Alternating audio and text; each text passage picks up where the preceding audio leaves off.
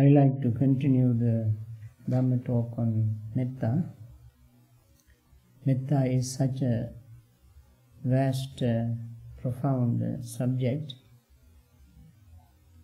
So we have to explore various aspects of metta.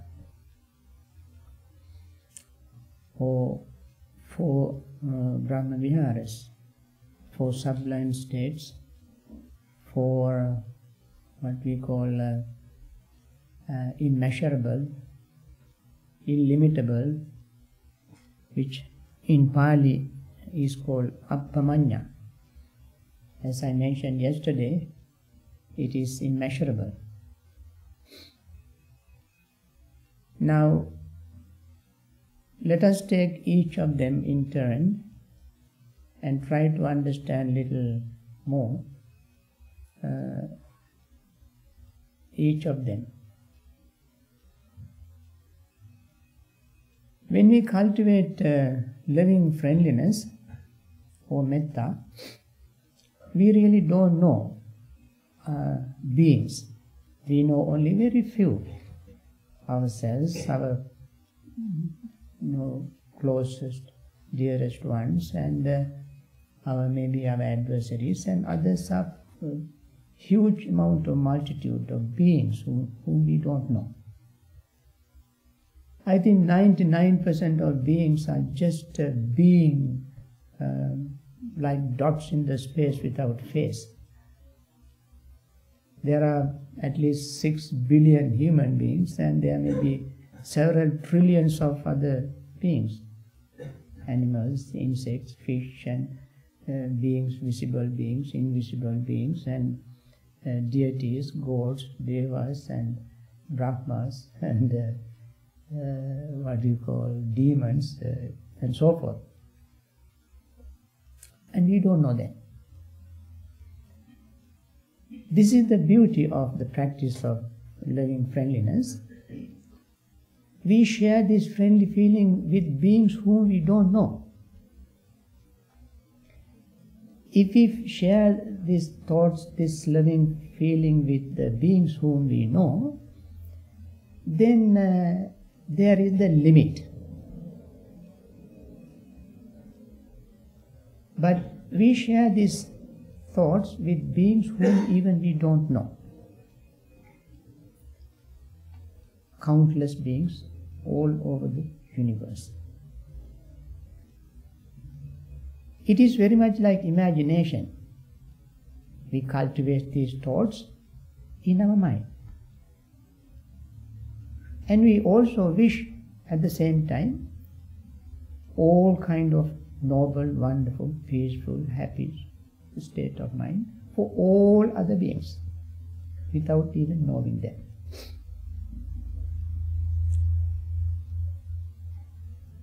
And this is the state. This is why it is called altruistic, a sublime state. If we show our loving friendliness towards somebody whom we know very well, and out of gratitude and so forth and so on, it is not a big deal. It is very simple, ordinary things. Anybody can do that. But to do this practice without knowing beings is not very easy, very difficult. It is very much like, suppose there is a woman who likes children.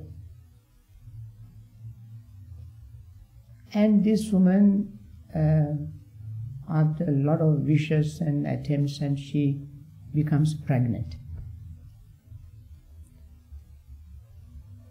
When she knows that she is pregnant, since she is so earnestly willing to have a baby, as soon as she knows that she became pregnant, she and her husband both become very glad, very happy.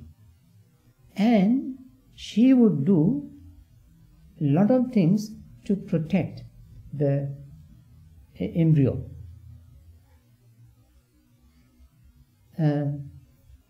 Buddha said when you practice loving friendliness, you protect yourself.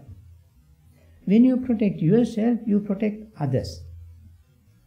Say in this case, the mother, intended mother, who is just pregnant, she wants to protect herself.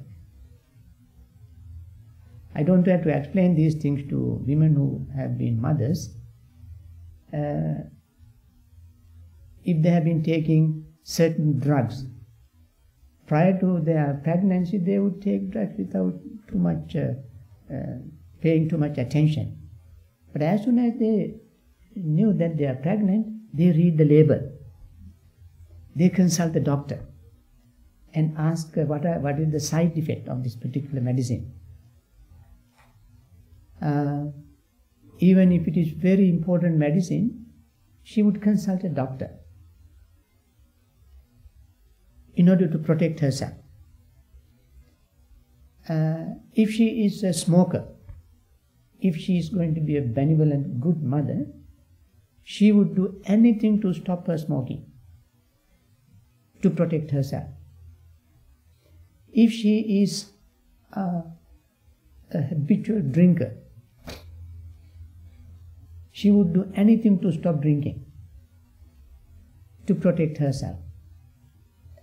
If she spends a lot of hours unnecessarily doing various activities, she would reduce them. She would select the food she eats. She won't eat any junk. She wants to protect herself. She needs a lot of food now, because now she is going to feed two instead of one, herself and what she treasures within herself. She would listen to good talks, good music, and have good conversations to protect herself. While she is protecting herself, she protects the embryo. How can she protect? She protect the embryo? Because, as you know, it is a part of her life, part of her body now. She is 100% responsible for entire life of that little embryo.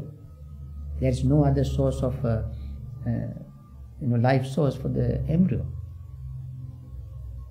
Only the mother's food, mother's thinking, mother's medicine, mother's behavior, mother's blood, everything that mother takes is shared by this embryo.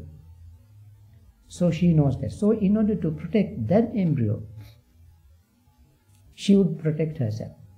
So inversely, while trying to protect the baby, the embryo, she gets protection. So Buddha said similarly, even though we don't know other beings, when we practice the thought of loving, friendly thought, we get protection. We get protection. In order to protect ourselves, we cultivate these thoughts.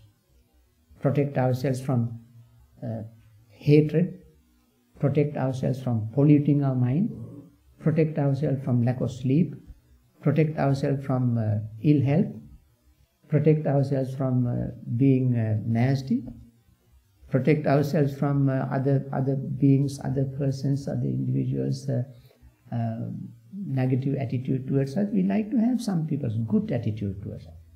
Protect ourselves from having a negative attitude towards them, because we like to be loved by others. So when we cultivate the thought of loving, friendly thought,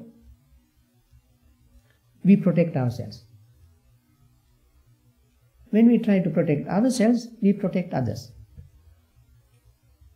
As I mentioned at the very beginning of our retreat, I said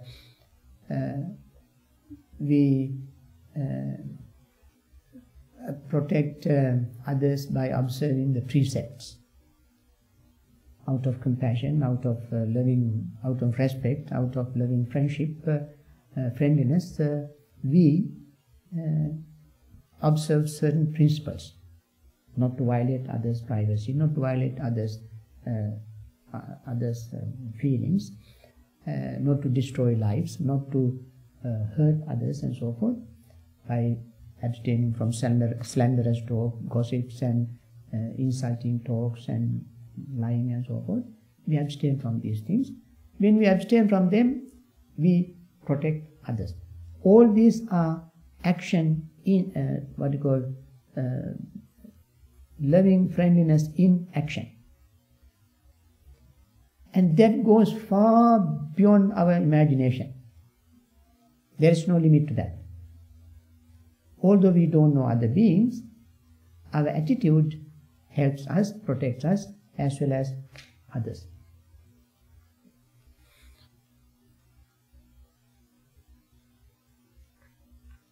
So, when the embryo slowly, gradually turns, develops and becomes sort of fetus after 8 weeks, and then mother begins to feel the presence of the fetus, and after about 4 or 5 months, mother feels the baby's turnings, baby's sleeping time and all. When she experiences all these things, her love for the baby increases, and love for the fetus increases. The father's love for the fetus increases. They don't know what sort of baby they are going to deliver. Mother does not know whether this fetus is going to be a male or female, or a healthy one or unhealthy one, or a stupid one, intelligent one, or a useful one, a useless one. You see? Social manners or problematic. Nobody knows. But all she and he know is that there is a fetus growing, and they do everything to protect that, and their love keeps increasing. Just like we cultivate living thoughts towards all living beings without knowing them. Sometimes people say, this is an unconditional love. That is a completely wrong term. It is not unconditional. It is immeasurable. The term immeasurable, boundless, is better and meaningful term rather than unconditional. All the Brahma Viharas are not unconditional. Why are they not unconditional? Buddha said, etang abhisankatang abhisanchetaitam. Yankinchi abhisankatang abhisanchetaitam sabbantang nirodhamma. Tadanicchang sabbantang nirodhamma. That which is, that means these are mentally created. This thought is mentally created. Anything mentally created is conditioned, not unconditioned. And that which is mentally created also is impermanent. That which is mentally created also can be unsatisfactory. Also it is without self. That which has these three characteristics, no matter how altruistic it is not unconditional. They are bound to change.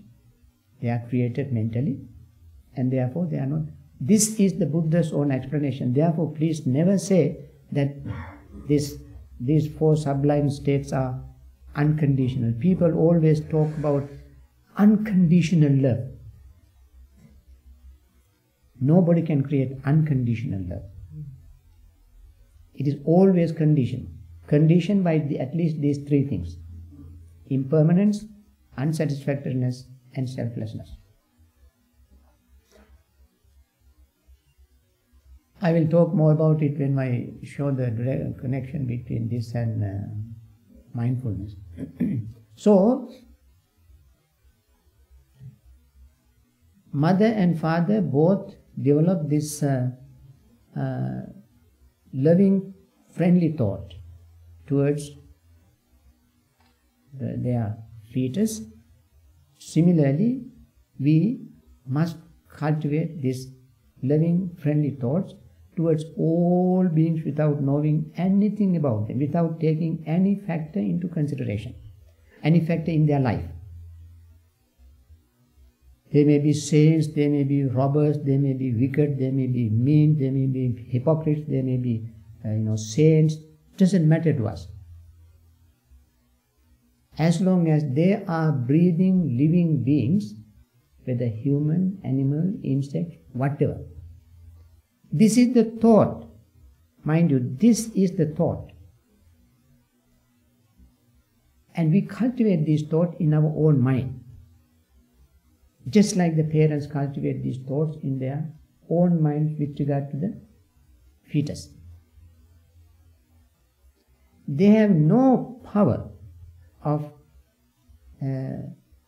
making the fetus anything other than what it is, except taking care of themselves, having these wonderful thoughts towards the fetus. When the baby is born after 9 months or 9.5 months or 10 months or whatever time it takes, maybe 9 months, right? Okay. Whenever the baby is born and baby lying on its back, and all of a sudden baby cries, shows some discomfort because a mosquito bite or change of temperature or because of hunger or the bed is not comfortable or whatever the clothes you put on the baby are not comfortable or something. For some tiny little thing, baby cries. When baby cries, oh, your heart melts. Oh, my poor darling baby cries. Let me run. You run to the baby. You don't say anything, you immediately. Some mothers, when they are alone at home, if they are, say, double-story building or something, if the baby in the bedroom, now in this country I have seen, while the mother is cooking, there is a device, some kind of baby monitor, that's the word. Baby monitors. You see, they are so concerned about the baby's welfare. When baby cries in her baby's bedroom, mother can hear from the kitchen. Mother stops everything and rushes to the baby to take care of the baby. See how much concern they have, how much compassion they have. That moment, mother's heart melts and she runs, rushes to the baby. And every day, for many months, many years, this is a tremendous 24-hour job of a mother, benevolent mother.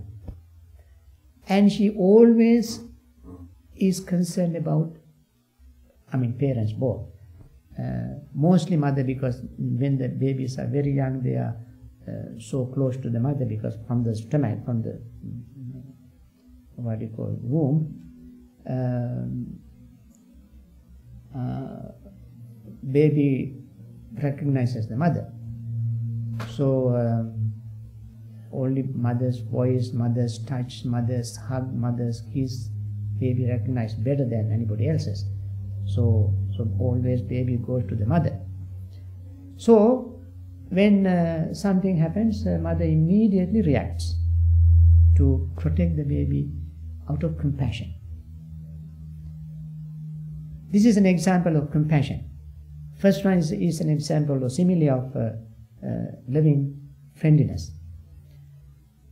Similarly, somebody who practices compassion, real true compassion, we'll see suffering beings at homes, in their village, in their city, in their country, traveling in other country, or hearing in the newspapers, or watching the media.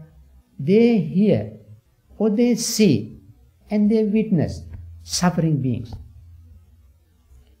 It is overwhelming, enormous amount of suffering going on. And one who practices compassion, seeing this suffering, they feel very desperately compassionate. They are compassionate. Their compassion is so overwhelming. Of course, they know their capacity is limited, and yet compassion is very great. And they don't know these people. In the case of the mother, at least mother knows the baby. But suffering that someone who practices compassion sees is from individuals of all type, all classes, all ethnic groups, all sex, all kind of beings suffering everywhere. So the heart melts. So we must see the difference between loving friendship, friendliness, and compassion. Loving friendliness we cultivate without knowing beings. Only we know that there are beings. Compassion cultivates while knowing the beings. When the suffering arises, when we witness the suffering, then compassion arises in us. For loving friendship, friendliness, there doesn't have to be any suffering to be witnessed. But for cultivating compassion, there has to be suffering beings, and suffering should be seen. And then, third is appreciative joy. In this case of mother and baby, or parents and baby, when the baby shows its growth, improvement, and turning, crawling, and then every movement, every moment of growth, when they witness, they rejoice, they appreciate it. When the baby tries to walk, they help the baby to walk. They do all sort of things to appreciate, to promote whatever improvement the baby makes. And when baby grows into a boy or girl, and play with other children, when parents watch their own baby, their own child, and seeing that child is doing well with other children, they are very happy. They appreciate it. And coming home from school, bringing good grades, they are very happy. And growing them to be very beautiful teenage boys or girls, parents are very happy. And when they meet their lovers, they go together, stay with them and so forth, parents are very happy to see them in a very healthy situation. And they never become jealous. Sometimes girl can become more beautiful than the mother. I don't think mothers would be jealous of that beautiful daughter. Similarly, son may be very handsome, big boy, even stronger and more handsome looking than the father. I don't think father would become jealous of his own son, or mother would become jealous of her son. Both parents, benevolent parents, are very proud, they talk very highly of their children.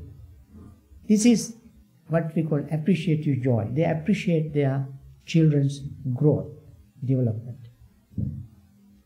Similarly, when we cultivate appreciative joy, I think I mentioned this earlier, when we see others' success, material, spiritual success, physical success, their skills, their performances and so forth, which sometimes may be competitive with ours, sometimes which we don't have in ourselves, and yet when we cultivate this thought of appreciative joy, we appreciate that. There's a very retold story. I told this story many times. I think this is another good moment to tell that story. You have heard the story of Mugger? Mugger? Not those muggers who mug you. This, my mugger is Pali, coming from Pali literature. There was a young man called Mugger, M-A-G-H-A, Mugger. He went with his friends to see a sort of a festival, like big carnival.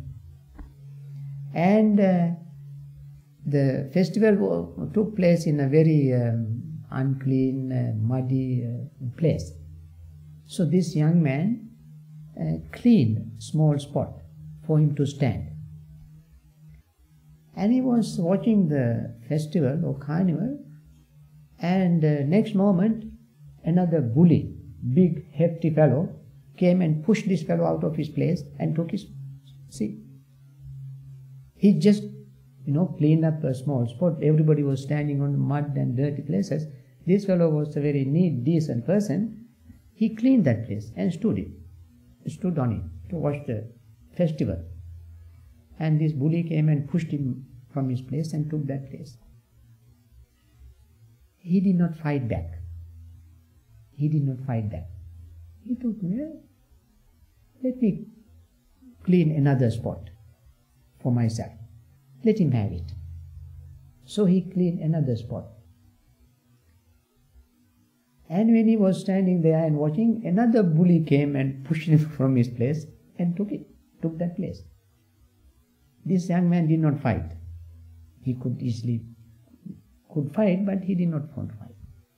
He thought, well, this place is plenty, large place, lot of dirty places. Let me clean another dirty place for myself.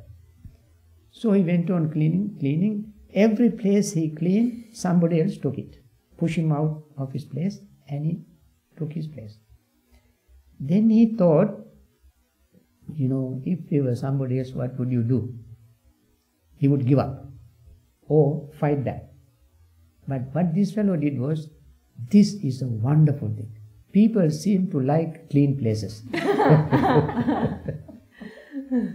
Let me go on cleaning the place for people to stand and watch the game. That was his joy, his pleasure. Instead of, watching the festival, enjoying himself, he thought of cleaning the place for people to enjoy the festival. And then what happened? When he was doing it, he found few other young people. Among young people, there are wonderful minded people. Few other young people thought, hey, this is wonderful thing. This guy is doing all by himself. Let us go and help him. They also came and helped. So, towards the end of the festival, he formed a club of youths, cleaners club, cleaners society. Their job was to clean dirty places, going from place to place for nothing, no charge, no reward, no pay, nothing. Just went from place to place, cleaning dirty places. And of course, the end of the story is very, very interesting. So these people went from village to village cleaning, building bridges, cleaning dirty wells and gutters and all sort of dirty places they clean. When they went to one village, the village headman was frightened. He thought this village headman was a lazy fellow, did not want to do anything. He was just taking his salary and sitting in his house. When these fellows went and started doing this work, villagers began to like these people. So village headman got afraid. He thought these fellows are going to take my job. So let me go and make some complaint to the king. So he went to the king and complained. His complaint, the things he complained against these people were that they were robbers, thugs. They came and started stealing things from people and destroying the village.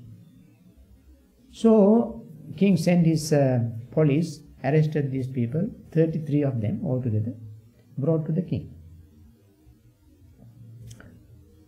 Then these people, he asked them, are you guilty or not?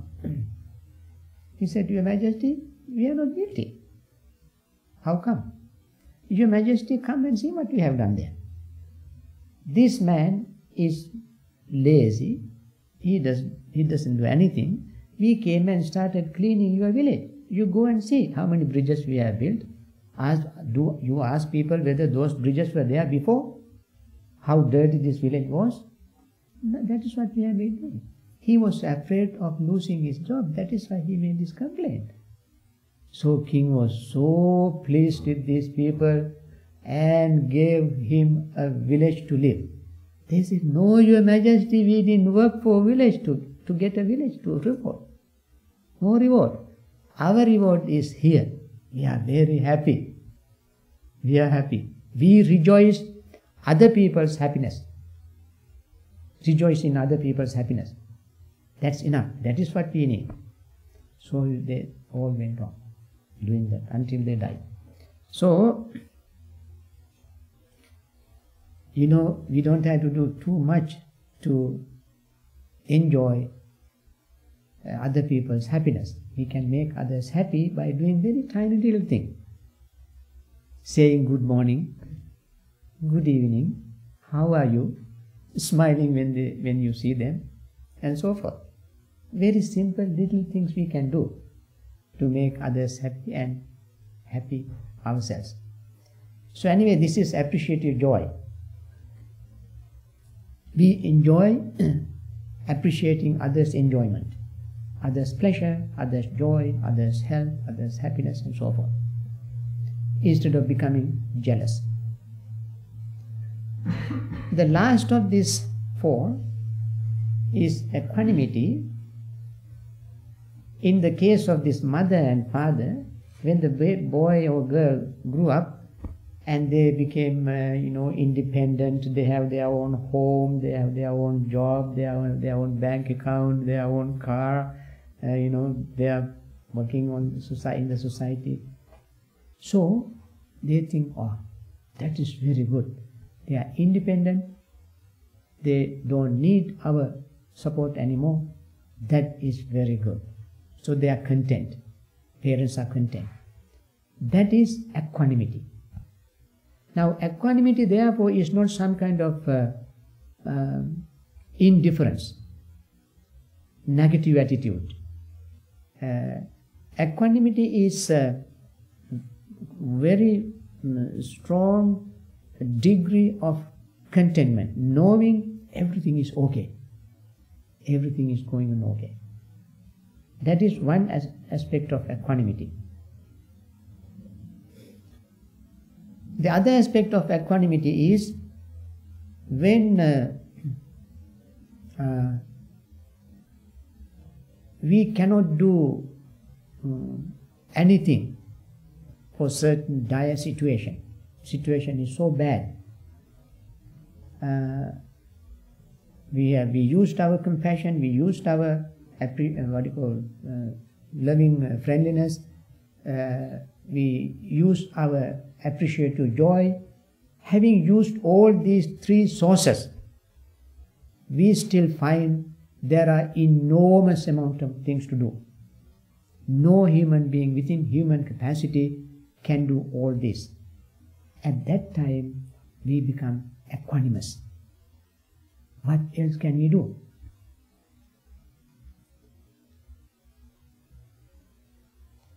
So, these are the four states of sublime states, if you want to define them separately. In practice, however,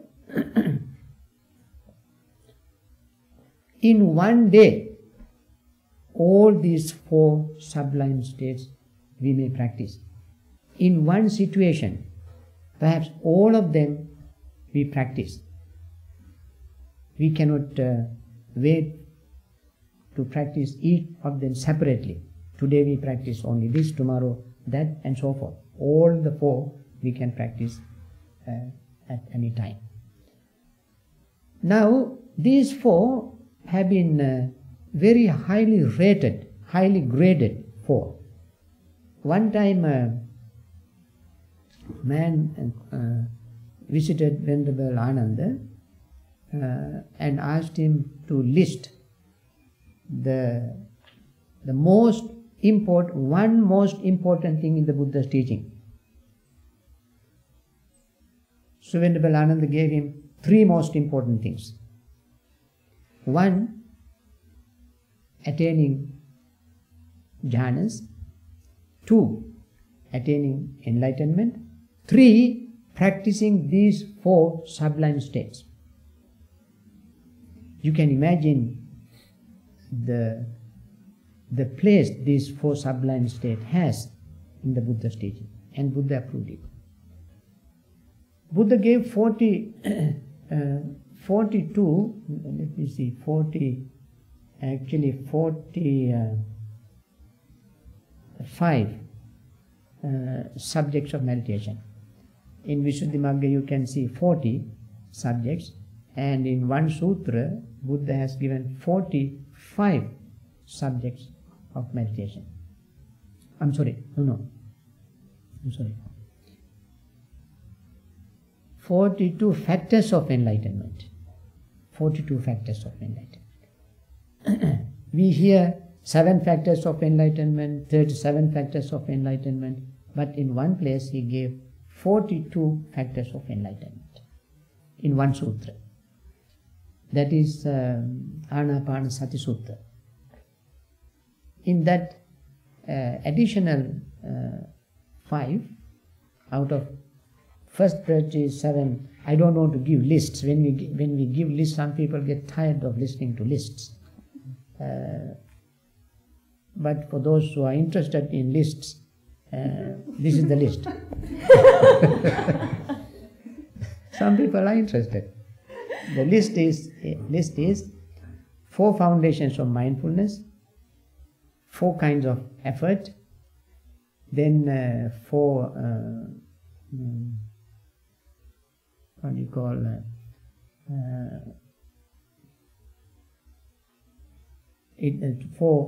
four steps of accomplishments, 4 foundations of accomplishments, 12 already, and then 5 spiritual powers and 5 spiritual faculties, 22, and then 7 factors of enlightenment and Noble Eightfold Path, 37. And the other 5 to make 42, 4 of the other 5 are these 4 sublime practices. Each of them Buddha rated at the same strength as other 37 factors of enlightenment. As I mentioned yesterday, the last one, of course, last one is Anapanasati, mindfulness of breathing. This is how we get 42 factors. As I mentioned yesterday, the foundation, real true foundation of the entire Buddha's teaching is the practice of loving friendliness. Everywhere, every tiny little piece of the Buddha's teaching, you can see this everywhere, without any exception. That is why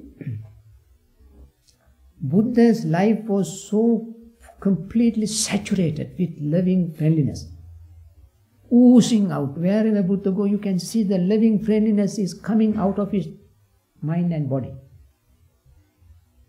That is why everybody loves the Buddha. Everybody loves the Buddha.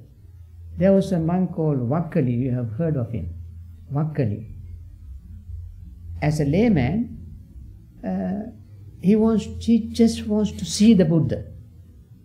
That's all. He did not want to meditate, he didn't care for Dhamma discussion or Dhamma talks or anything. He just wants to see the Buddha. Because he was just an embodiment of love. Everybody, men, women, boys, girls, children, animals, divine being, non-divine being, demons, yaksas, animals, all loved him. Without any exception. This man, as a young man, when he saw the Buddha, immediately he fell in love with the Buddha. And he wanted to become his disciple. He wanted to become his disciple not to practice anything, but to follow him wherever he went and stood by his side and admire his beauty, his, pouring out loving, friendliness. Until one day Buddha said to Vakkali, "What are you doing?" He said, "Sir, I can't help. I'm sorry I can't help, but I cannot take my eyes away from you." Then Buddha said, "Vakkali, don't waste your time. This body is subject to decay, death, and growing. This will disappear. You use your mind, very young, healthy, beautiful mind, to do some meditation." So he gave, out of compassion, he gave him advice. So, because of this, Buddha's attitude, all his life, he was a workaholic, so to say, because he slept only 2 hours a day. These days, if somebody slept 2 hours a day, what would that person be eventually? Sick. But Buddha, for 45 years, until he died at the age of 80, this was his life, working out of utter compassion for people whom he never knew. So,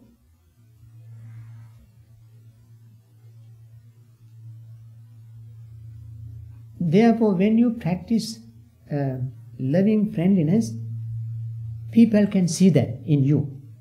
People can feel your loving friendliness. Sometimes, I know it from my own experience, I practice loving friendliness, wherever I go, whenever I have time, I practice that. Sometimes when I on buses, people I hear say, "I wonder whether he has the same pleasant mind in him as he looks like." Because I use the loving kindness meditation, loving friendliness meditation. I tell you another story. This also is a very true story. One day I was sitting in Gatwick Airport in England, and there was a bench, white bench.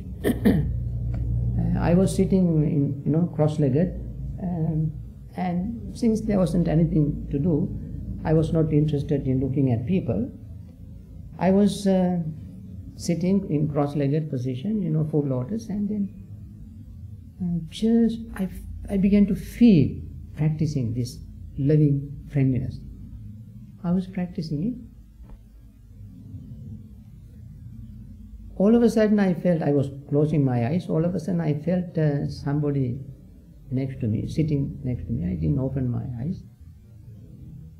And next second, I felt very soft, tender, tiny, two little hands going around my neck.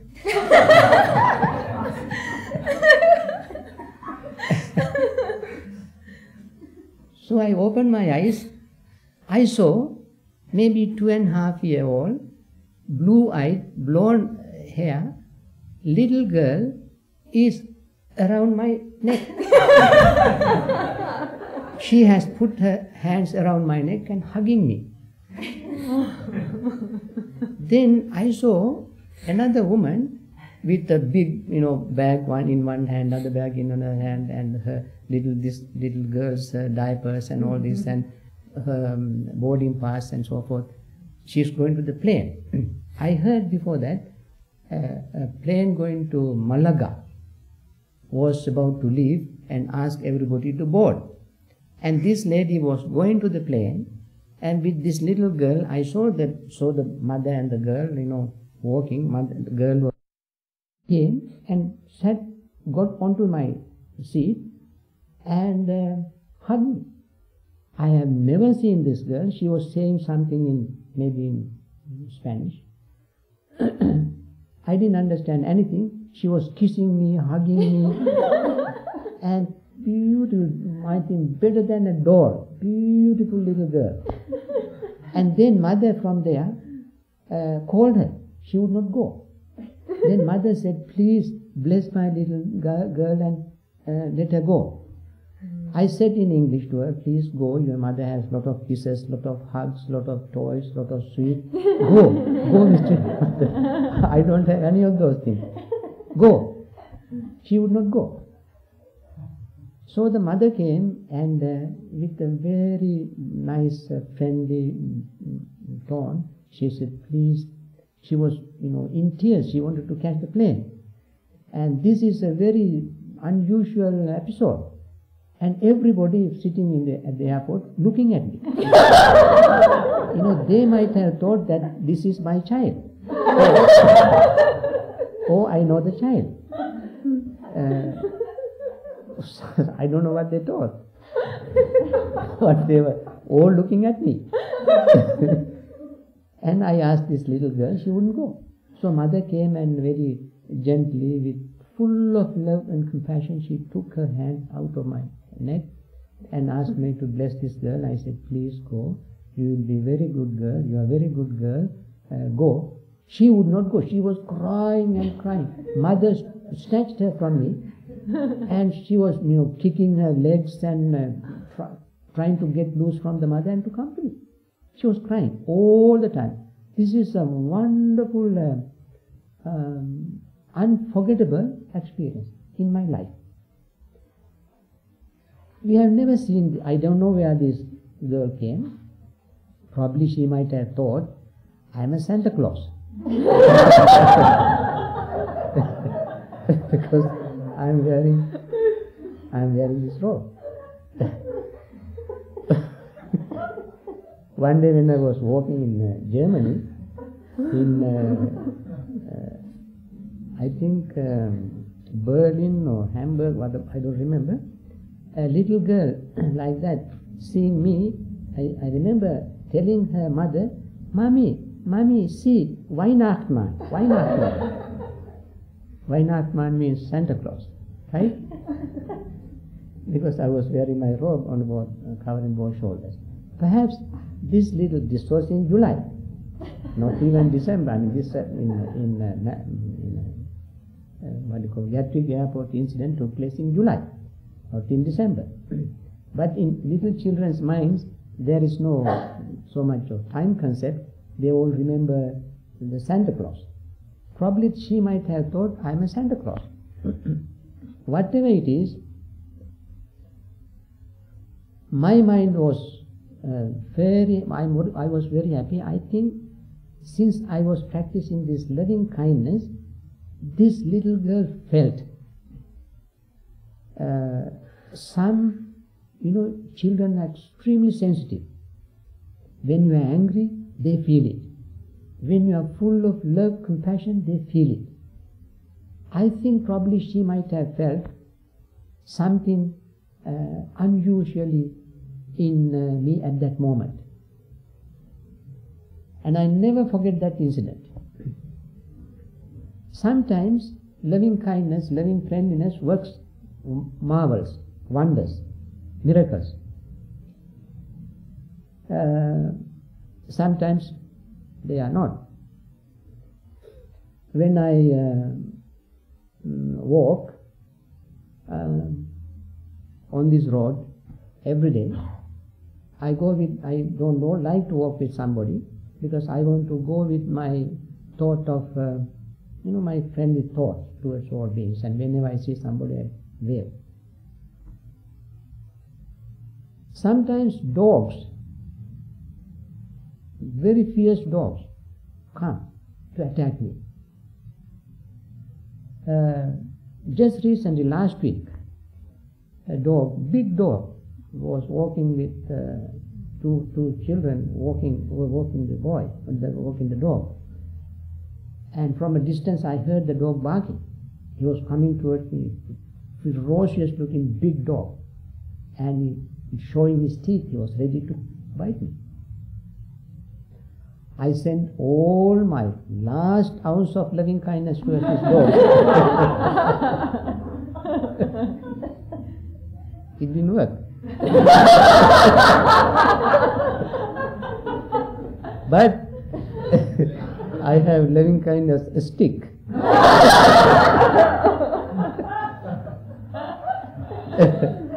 That worked.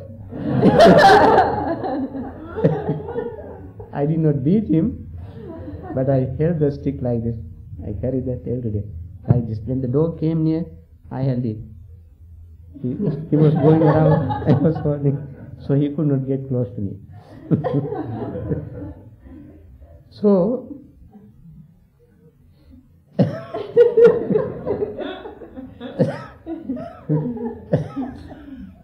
sometimes, very seldom, it doesn't work. Most of the time, it works. I think all my friends, my colleagues, and my students here, they all know my story of the man living there. I think I told that story many times.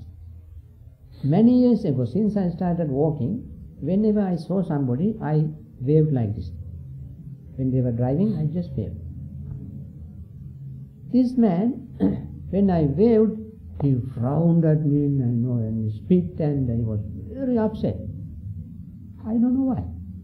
But I never gave up. Whenever I saw him, I didn't like that. After about 1 year, he stopped frowning and spitting. And then I felt, oh, it's wonderful. It's working. So after another year, he was driving. After another year, he lifted one finger. So I thought, this is wonderful. This loving kindness works quite well.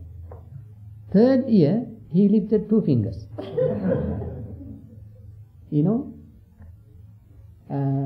Then after next year, he lifted all the 4 fingers. While driving, he just did like this. So one day, when he was driving this way and going that side, turning that way, since he was turning, I did not wave to him. That day, he took his hand out of the steering wheel and stick it out of the window and waved to me. After about a year, I saw his pickup truck parked in the forest in summer. And he was smoking. I walked up to him and asked him, "Sir, I know where he is, who he is, but just to get him to talk." I asked him, "Sir, I simply said, it is very beautiful day, isn't it?" "Yeah." "Where do you live, by the way?" "In that trailer under the power line. Don't you think it is dangerous to stay under power lines because there's a lot of radiation? No, I have not been affected by that. When I moved there, I even could not lift my fingers. Then I asked him why. What happened? Just after my birthday, I was driving, and in a rain, huge tree fell on my car, and that's all I knew. After 13 months after that, I woke up in the Johns Hopkins University Hospital. He said every bone on my body was broken into pieces, and they had put me in a plastic bag and taken to the hospital. 13 months later, I recovered. I regained my consciousness. Now I am back. When he said, after my birthday, I asked him, when is your birthday, by the way? December 8th. I said, it is just one day after my birthday. I said, since then, he is my friend. I think one day he came here when I wasn't here and asked where I was. No, I was walking on the road there, and he stopped me and he asked me, "Where's that other monk? I haven't seen him in a long time. I want him to come back." Where is he?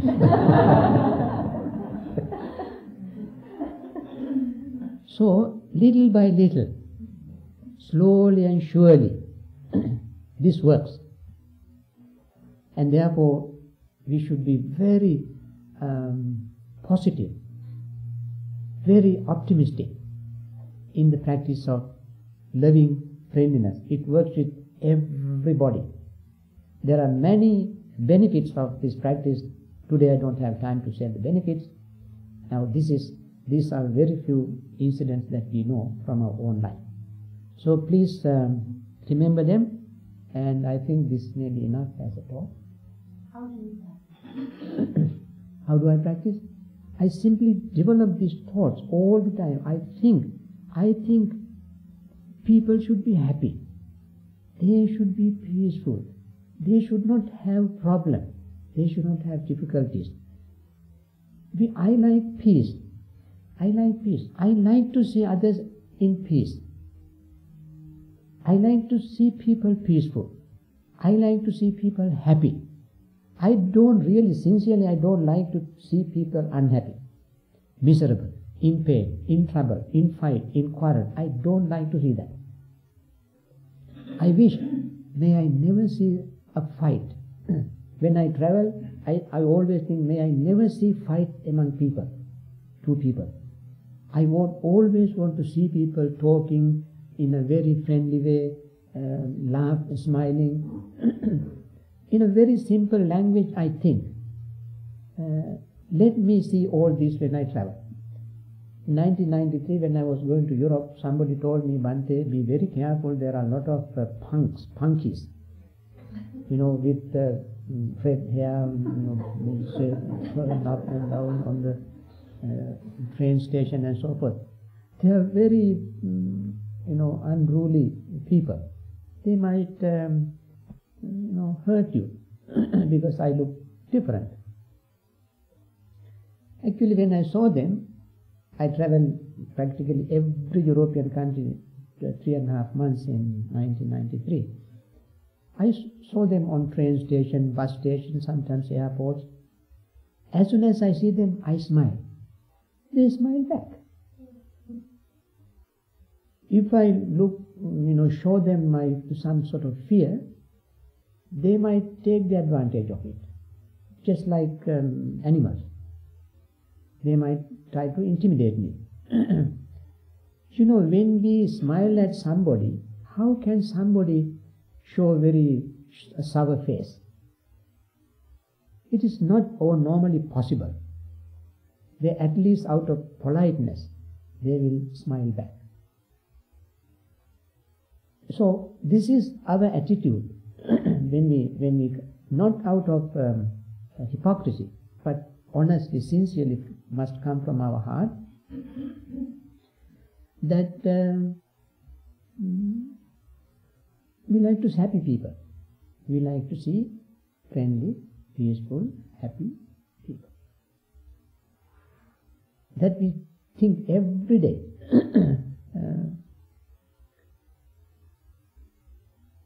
That is how we got it.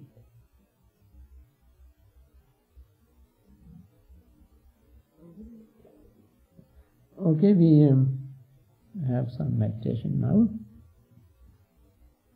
Sadhu.